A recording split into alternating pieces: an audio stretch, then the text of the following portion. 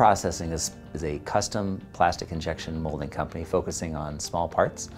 During a challenging time in 2018, the labor market was extremely scarce. So that really sparked us to look into automation, ways to increase our output and control our costs. Part of the challenge is that we were not running any one part for a long time. So we needed a very flexible and modular automation strategy. One of the opportunities that we had seen were universal robots, and it struck us as something that had potential. The challenge became trying to figure out where we would have enough of an opportunity to make it work.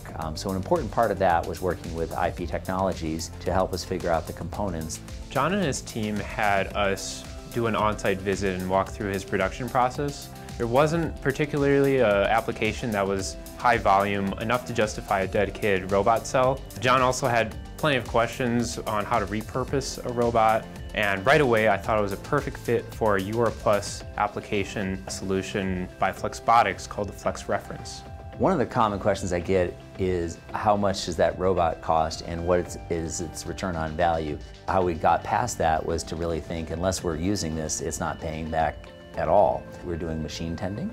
We're using it as a downstream in an integrated robot with another robot. We're using it for casing, handling parts from conveyor, simple boxing. But if I were to look back at our very first one, it far surpassed our expectations. Part of the opportunity for us was to take an operator-attended job and move it into a robot-attended job. That really allowed us to move something that would run only 40 hours a week into something that would run all 7 by 24, 168 hours a week.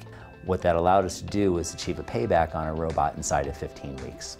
The benefits of using universal robots is twofold. One is achieve greater consistency in our part output. The cycle times are exactly to the second the same. The other benefit is no downtime. Before, we would need to shut the machine down in the middle of the night and then restart it in the morning. This would cause us to lose up to 25% of available productivity per week. Now we have that back.